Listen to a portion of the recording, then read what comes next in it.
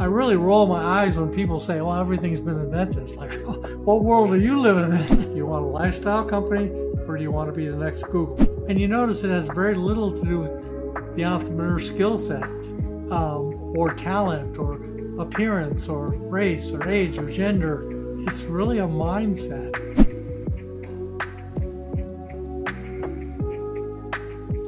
Welcome to Squaring the Circle. This is part 4 of our Entrepreneurial Tech Trailblazing series featuring the insightful Bob Butler. Today, we share valuable tips to help your business message stand out amidst the noise.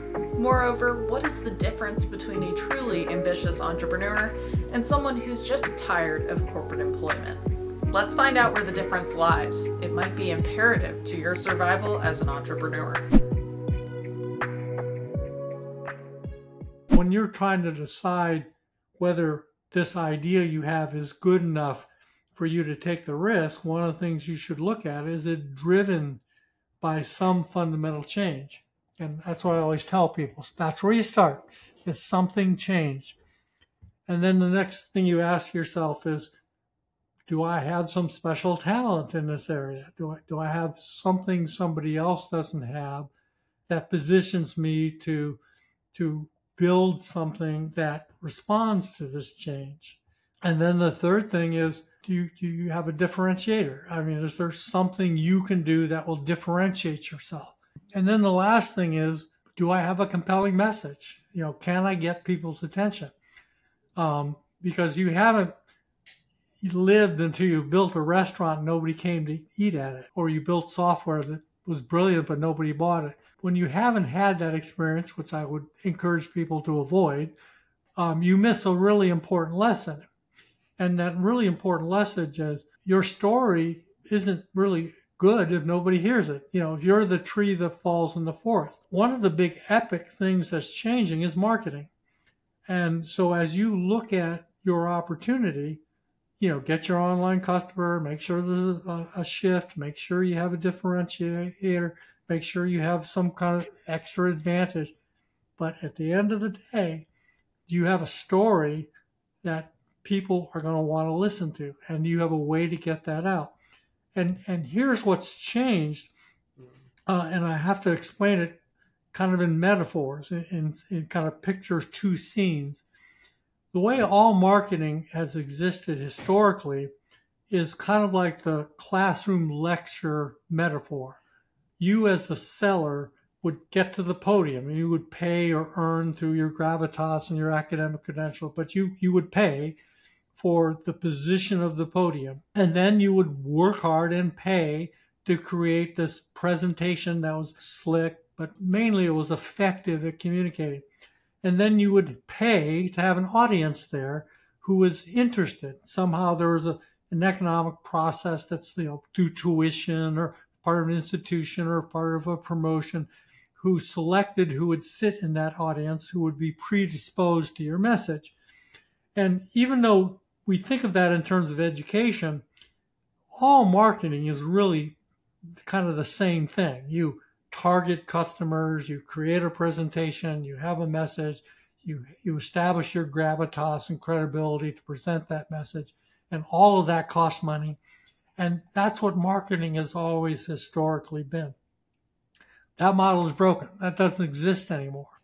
And this is one of these really fundamental shifts that's creating huge opportunities for new generation that just understands that. The ad agencies, the Facebook advertising, all these things that use that model. I won't say they don't work, but their price efficiency is getting pretty darn low. So what's the new model? You know, what's the new metaphor? What's happening? How do you market if you've got your message? And what I tell people is, well, here's a different scene. Instead of the stadium seating in front of the podium at the auditorium, picture yourself a nice room with no windows, no furniture, and the room is filled with people standing shoulder to shoulder, and they're all talking at the top of their lungs. They're telling some story as loud as they possibly can, all at the same time.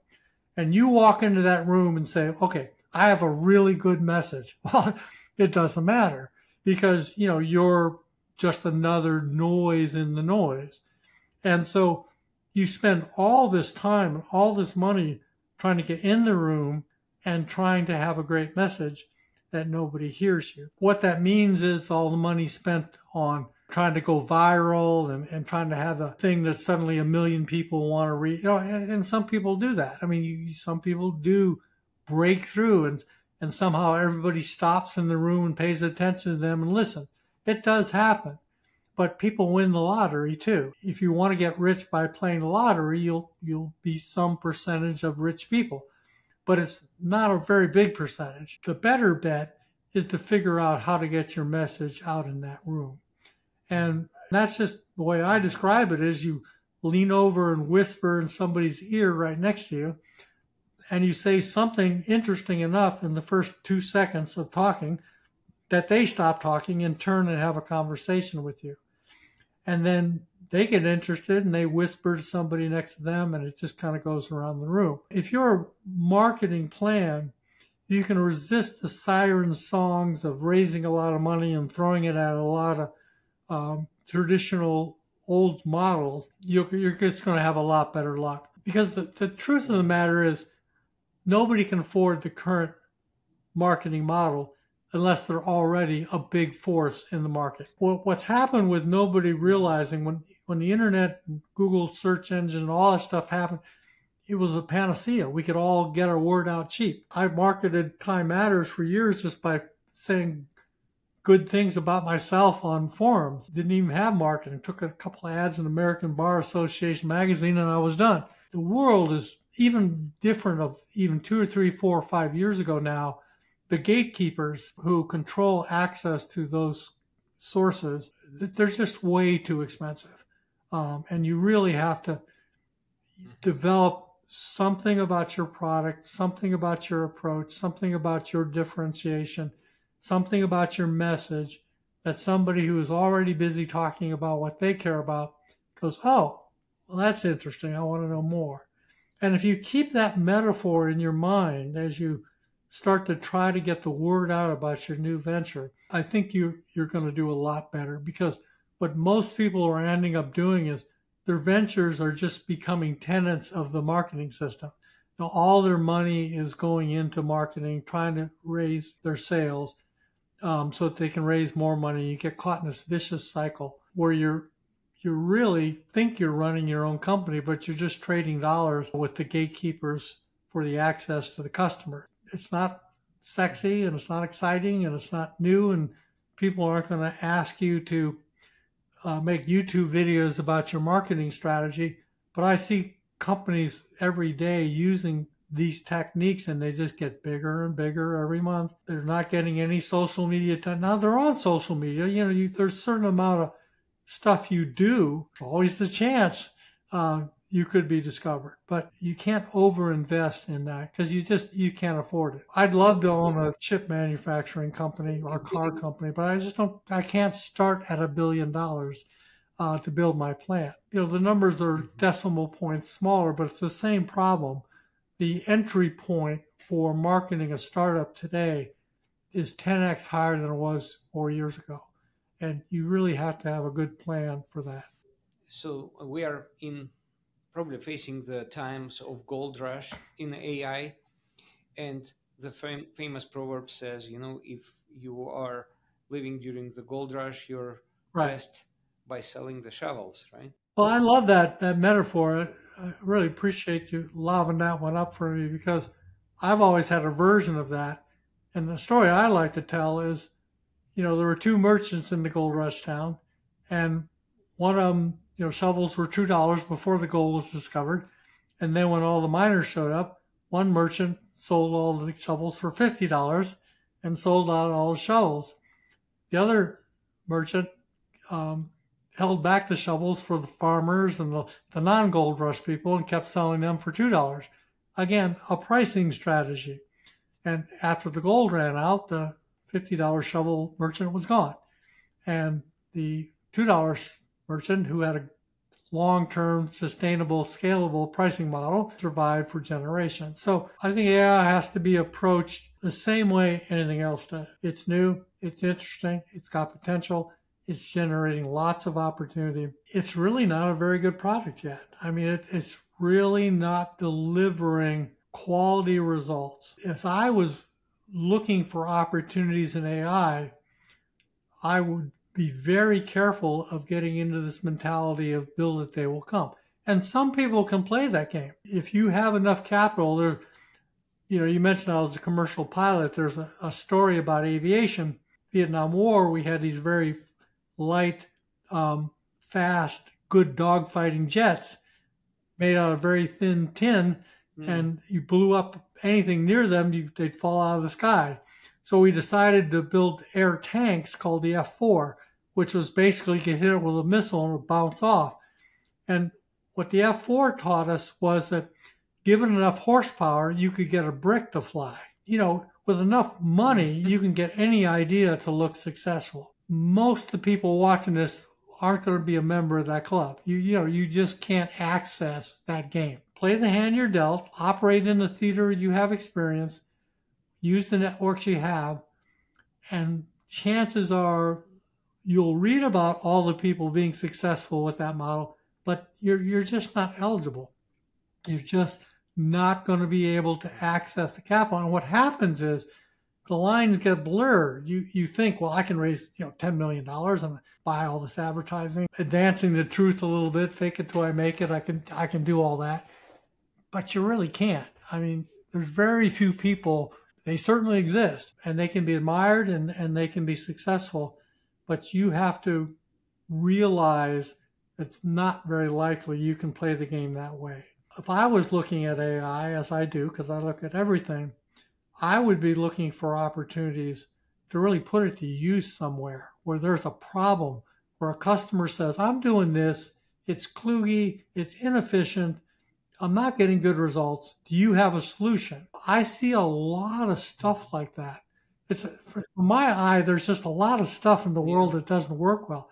I really roll my eyes when people say, well, everything's been invented. It's like, what world are you living in? All day I sit in front of my computer and say, well, that works really poorly. And I think there's real opportunities for specific, very focused problem solving using OpenAI's API and things like that. But everybody's looking for the big game-changing, high-profile invention, and that's fine because they might pull it off, and I wish them the best. But in life, you've got to play the probabilities. And the probabilities are you don't have access to all the pieces of that puzzle, even though there's plenty of people making you think you can if you buy their book or sign up for their website or their YouTube. The reality is there's opportunity for everyone, but it's really very important you use your model, the model that's appropriate for where you are. And you'd be amazed how quickly you can make a lot of money. I mean, everybody talks about billionaires, but I live in a world where there's a lot of people with $100 to $500 million net worth. You never hear about them. You have no idea. They're doing all these obscure business things that are essential to everyday life that we never hear about, but they got $500 million in the bank. And, those are my heroes. I mean, and there's a lot of them out there, and they're being minted every day. And they all had something they cared about, that they stayed in their lane. They used basic, create value for customers kind of thinking. And all of a sudden in 10 years, they're very successful. And you've never heard of, and you never will. And somehow in our culture, they're making, just stuff that runs our world. And there's so many of them. There's so much wealth. There's so much happening. I mean, this is absolutely the golden age. But for whatever reason, a different picture is being painted.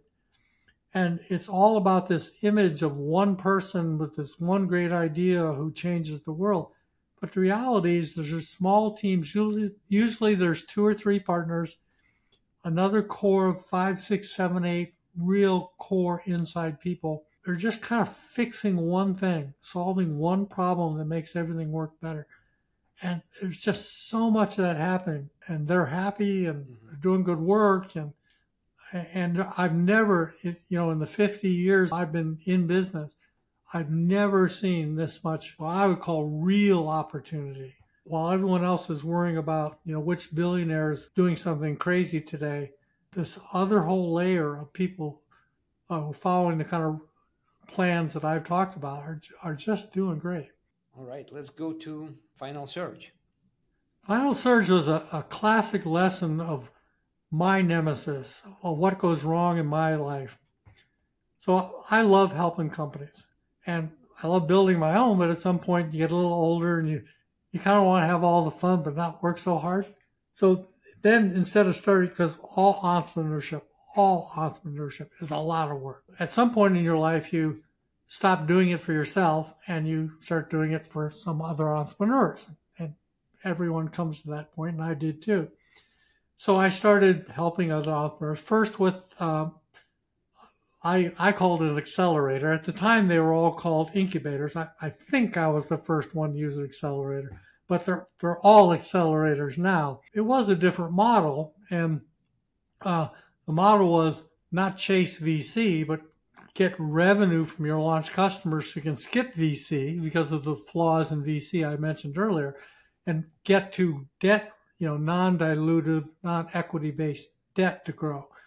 And so that was the concept of the TechStarts Plus incubator. And so I spent 5 years, and it was really wonderful because I went to Hutchinson and Wyrick Robbins, which are the two top entrepreneur support law firms, and said, what are the best entrepreneurs you got? I didn't just open my doors to everyone. So each one, I presented the model. They introduced me some entrepreneurs. From that, we picked a small select group.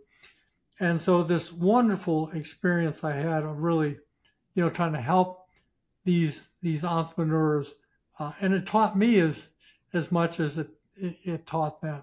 And many of the lessons, I've talked about here today, were from that experience. When you're trying to start up a company as an advisor, so, I had all this experience as well. I've been advising them in my little, controlled environment. I should be able to be just as good going out advising them and being on the board.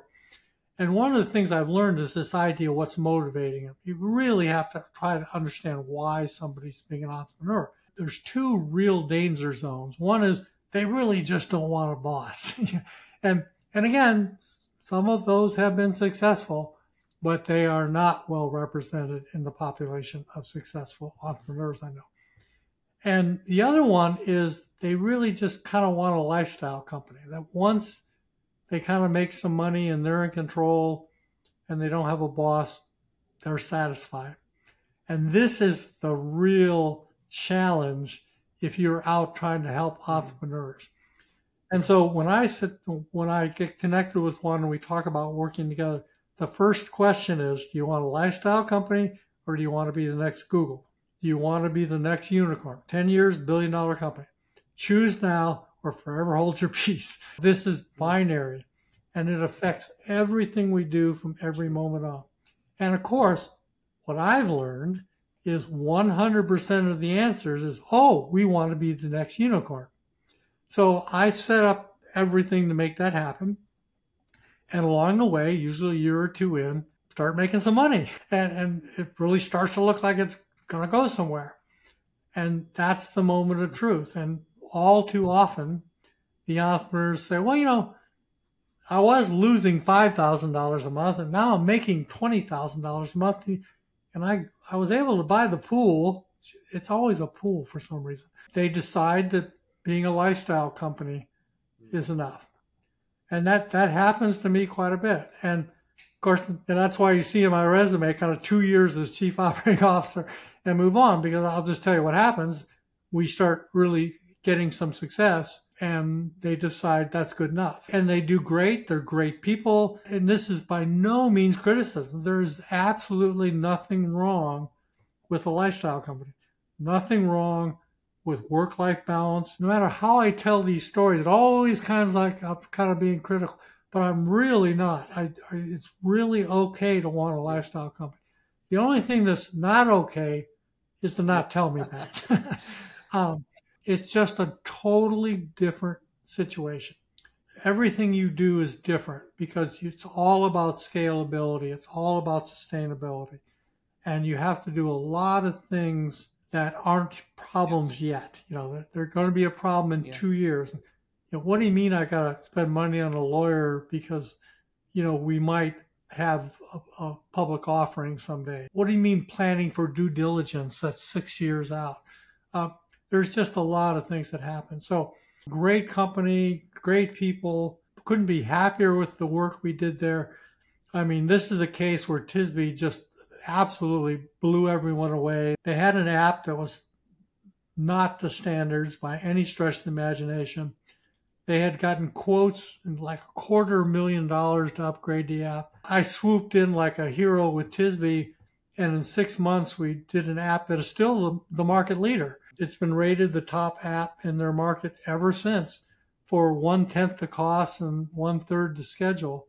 And part of it was my experience at building these apps, because it was an athletic training app, and I'm a triathlete and an Ironman certified coach and a tech guy, so I uniquely understood what the app would have to do, which circles back to my point is the key is knowing what the customer wants.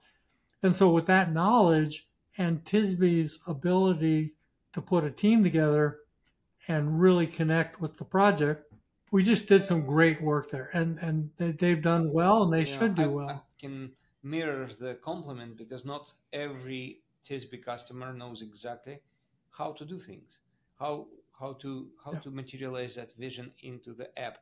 And it's amazingly good to have an expert on the subject, and as well with the same person, an expert in how to build and how to promote and how to bring it to the market.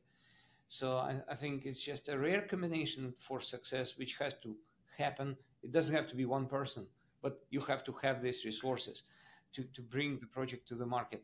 Yeah, and in my case, it's a lifelong experience, but you really don't need that. Where you get that from is the launch customer. The launch customer can take my place. You do not have to have a Bob Butler in the scene to be a successful entrepreneur. Happy to sit on your board, happy to advise. But the point is, I don't want to leave the impression you got to have some guy like me to be successful advising. That's what the launch customer will do for you. But you do have to have somebody like TISB who can interface with that person, who can really execute. Yeah, you have to trust your technical team, or you're doomed. Yeah, that's another thing. Well, there's the difference. I'll just observe for others who don't, want specific. There are real differences in how you do business. We've already mentioned the way that you eliminate all the technology risk. The second thing you do is your project managers are part of the client's team. I mean, I work with your project managers as if they work for me. I mean, they literally, old phrase we used to use is they come in-house. A lot of people talk about doing that, but they don't really do it. And your culture is, if you're a TISB project manager working for XYZ company, nobody at XYZ is going to notice that that person works for TISB. That's just kind of your style. And that's pretty huge. And the other big differentiator I see is your product vision. You're driven by the end game. What are we trying to create here? Most of the hired consultants in engineering are just kind of working against a statement of work. They're like scribes. I'll build what you want me to build. I don't know what it does. I don't care what it does. But the scope of work says this. The Figma prototype shows this. We'll build that for you. There's a cultural difference, and other companies do this, but you do it always and forever. You really are saying, what are we trying to build here? And you'll kind of put your hand up and say, you sure you want to do that? I mean, you get emotionally invested in the goal, because you take the longest view of any consultant I ever did. I mean, your typical relationship with a customer is measured in years. There's never this 6-month project. Most consultants are project-based. You're success-based. When I brought you stuff, I've seen you kind of go, I'm not too interested in that, Bob. I'm sorry. Love working with you. And I tried to figure out what doesn't turn you on? And I realized what doesn't turn you on is these kind of project-based, just kind of one and done kind of thing. You love to come on board and just be there for the future that you're all going to enjoy. And that's a cultural thing. That's a leadership thing. But I can't stress enough how rare that is. It didn't used to be rare. It didn't used to be rare at all. In fact, when I first started working with you, you didn't really seem that exceptional. But now I don't see it anywhere. And every time I start to help a company, they've got some consultant they're working with. And so I've had a lot of exposure to what's out there. And for whatever reason, which I really don't understand, everything is project, budget, statement of work. You're just another customer. Of this culture, like your subscription models, which you described before. Unfortunately, right now the technology marketplace is extremely cluttered, and there is amazing amount of bad providers among the good providers. Yeah. And maybe we are not that exceptional, but what we do well is we work with the love, right? We always define all of our projects are passion. We are passionate for our client success. We are passionate about technology and keeping the client's relationship for years. And that's our kind of motto. Yeah, I'm really smiling because I'm kind of remembering back when I brought you projects you really weren't interested in. Your economics and business people really hate to say no, but you have this wonderful way of saying, no, that's not interesting to us. Well, I think you're like anybody else that certainly I've become like this. You want success, you want money, you want adulation, but you don't want it to come with a lot of problems. You want to be able to enjoy your success. And work-life balance isn't just about getting away to your lake house or beach house or getting to the Maldives coast. Work-life balance is while you're working, it's not a lot of stress or problems. Doing what you're good at is a real key way to avoid stress or problems. And you guys tend to have the discipline to do what you're good at. I don't think you are cavalier in picking who, only what you want to work with, but I do think you're pretty careful about not taking things that aren't in your wheelhouse. And one of the other things I want to take this opportunity to mention that kind of is a segue, but it's also part of all this getting the product right. When I've talked a lot about launch customer, there's one other little wrinkle after you get the launch customer, and that is know your customer. And I had this really amazing experience. I mean, I love being at LexisNexis. It was a great company, and some M&A guys there didn't like me very much, but there was a lot of people I connected to, and they were in a buying spree. They were buying all these little software companies, and they wanted to put them all together in this one unified legal platform. And they wanted me to stay, and they treated me like they wanted me to stay. And that's quite a transition to go from an entrepreneur with 50 engineers to one with 5,000. But they spent a lot of money to bring in the world's best onboarding executive, a guy named George Bratt. Great guy, and really helped me transition from entrepreneur to C-suite executive. And armed with George Bratt, they had the confidence to give me a very big job. First off, I got promoted to Chief Operating Officer of Practice Management, which nobody gets acquired and then promoted. You spend your 2 years and you're gone. But with George's help, I was doing pretty well in transitioning. And so I had this job of all these companies they bought, all did different parts of the legal platform. One did document automation, one did document management, one did billing, one did accounting. And they wanted to pull all these different companies together. So we all met in Toronto, all the former Bob Butlers of all these companies, now all employees, now with this incredibly ambitious project. It was called Project Boombox. Never forget. Not my name. So I was in charge of Project Boombox and large, complicated projects. They're my catnip. I mean, I've always been really drawn to that kind of stuff. So I had the dream job And we're all sitting around this huge conference room, all the smartest people in the world in their disciplines. They all invented their own little segment of the market. And everyone was arguing about what the product should look like. Again, this was the primary exercise. What are we building? Because I knew by then the importance, before we write our first line of code to integrate all our products, what does the product look like? I was just shocked at how much argument was going on. And I'm in the leadership position, and I'm trying to figure, well, how do I calm this down? This is starting to look like world wrestling or something here. And it just hit me like lightning. It wasn't that everybody disagreed. It's that everybody in the room was right. And they were right based on their view of the customer, the context of the customer they had in mind. The feature that they were championing was right. The problem was they all had different customers in mind. So the ones who thought customers were power users and smart and wanting to learn and do a good job, they had one view of the type of features we could have. And the other who had viewed that customers were lazy and not capable and thought the CD tray was a cup holder in their computer, had a totally different view. And of course, there are customers like both of them visualize. So they were both right, but they were very, very different.